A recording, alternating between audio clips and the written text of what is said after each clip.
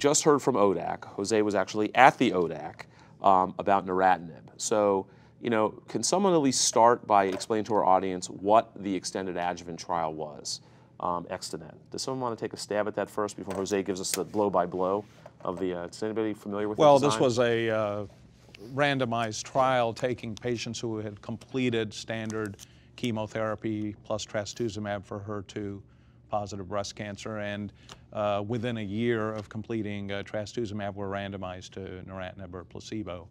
And it initially included all patients. They later narrowed it down to higher risk patients. And the trial was a little complicated because it went through different sponsors, although the same CRO was involved. But nevertheless, it did, in the end, when put together and followed over a long period of time, produce a clear difference in disease-free survival, a little greater in the hormone receptor positive subgroup, but the trial as a whole was positive. No, I mean, I agree. I thought it was, I think it was 3 to 5% or something like that. And the issue with diarrhea, it tended to happen early, but it happened in a great number of patients. So grade 3 diarrhea rate was rather high. It did attenuate over time. It was mostly within the first month or so, first couple of weeks. But that was, one of the concerns, of course. And but I think this tells us that there is the potential for residual disease. There is a potential for, what I found fascinating about this trial is that we've known from hormonal therapy that you can make an impact on the natural history with very late interventions, 5 to 10 years. Now we're learning that the same is true in other diseases. Yeah, I mean, it's just it's an interesting study, and I think that, people were betting, I think, before this, and I think if you asked a panel like this, from what I gather, having asked panels like this, I think it was 50-50 or 30-70 that it would not pass an ODAC, and it turned out it was 12-4. 4. Jose, can you kind of describe that a little bit? No, I think it was based on the data. The FDA presented, so the big problem with the trial is what Debu has mentioned, that it had different sponsors. And they also had different, they changed the primary endpoint a few times. And that's something that, but the FDA came with a very good statistical analysis looking at all the variable situations and what would have happened if this, this condition had not been changed and so on.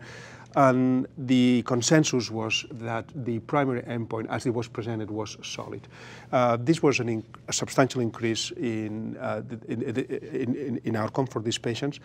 To me, what's fascinating is the concept that you have two types of HER2-positive disease, the HER2-positive ER-positive and the HER2-positive ER-negative.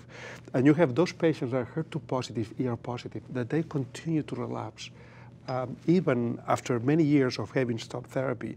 And that's where these extended therapies may play a role. And there is a lot of crosstalk between ER and HER2. Carlos has published extensively on this area.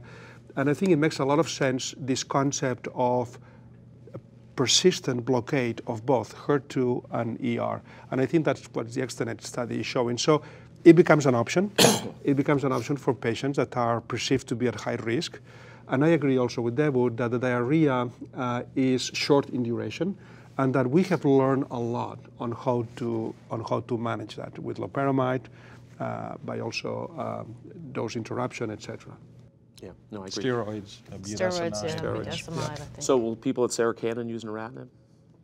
I think and for who? Our earlier experience has really been difficult in trying to, I think now look at that data, except it's positive, how to integrate that with affinity. And do we have different standards, looking at our hormone receptor negative, hormone receptor positive, and are we starting to now change the way we look at our HER2 positives and have different algorithms? I do still think, it's going to be expertise of the physician, clinician managing that on those patients and not having early discontinuations. For a high-risk patient, I think absolutely. I think we're all trying to continue to reduce the risk of relapse. But I think there's going to be an art to getting that patient through diarrhea, because these are all patients that are cured and they're back in their normal daily life. And diarrhea, different than the heme toxicities, is a bit of a showstopper for a patient. I mean, it really is something that disrupts their life. So I think we have to really challenge ourselves to help manage that in the first couple of months that they're on it. Kim? Yeah, I mean, if it receives regulatory approval, I think I will use it.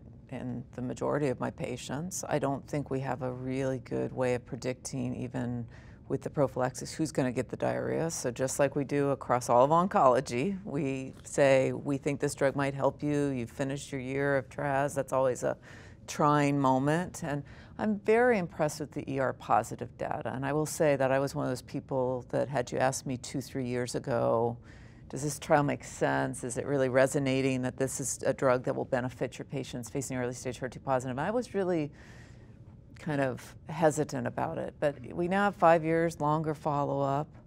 I think the trial's been kind of raked over the coals with extensive analysis, and the data now with longer follow-up has stayed true, especially in the ER-positive, and I will offer it to my patients with the caveat that there is a side effect, just like I do with everything else I do, and we'll try it, and we'll try to minimize the side effects, and at least I will feel obligated to offer it to the majority of my patients. Does it make sense scientifically to do this? I think it does, yeah. I tell you what, I never dismissed the data based on the fact that there was plausibility, mechanistic plausibility to it.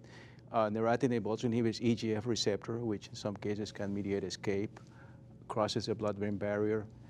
I don't think, since you were asking also, we've used neratinib in the context of the basket trials, HER2 mutations, and frankly, it hasn't been much of a problem to us. We prophylax, and after 2 cycles, there are some patients that don't even need Imodium anymore. Yep, that's been my experience also. If cancer cells adapt, I'm sure that the stem cells in the gut or whatever is being are adapting too. Right, so now, in terms of would I use it, I'll probably use it in a minority, not in many.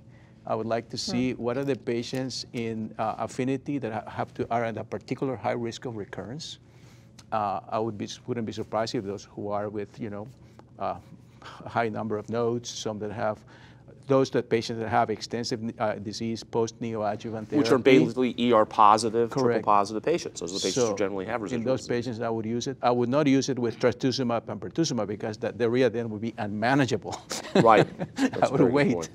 Right. Yeah, and you know what? As much as you said lapatinib was a poor HER2 inhibitor, I think this is a better HER2 inhibitor, much better. And I was PI on a trial with this drug in TRAS.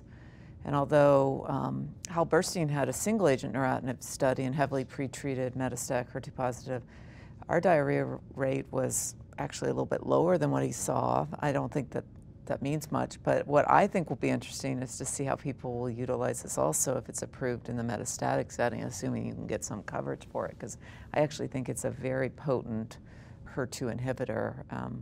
And I would feel completely comfortable combining it with TRAS in the metastatic setting, very similar to the way we combine lapatinib right now.